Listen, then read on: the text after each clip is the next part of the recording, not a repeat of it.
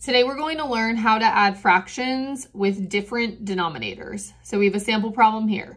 2/5 plus 3/10 equals what?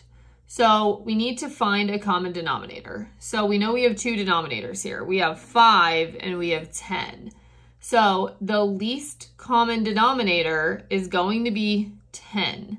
So we need to rewrite each fraction with the same denominator. So we have 2/5 equals what over 10?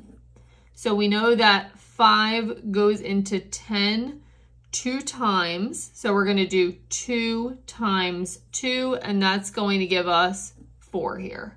So we have 4/10. This already has a denominator of 10, so that one's fine. So now let's do a rewrite. So we have 4/10 plus 3/10. Now that our denominator is the same, 10, we can just carry that over. Now we add the numerators. So 4 plus 3 gives us 7. So we can't simplify this further, and our final answer is 7/10.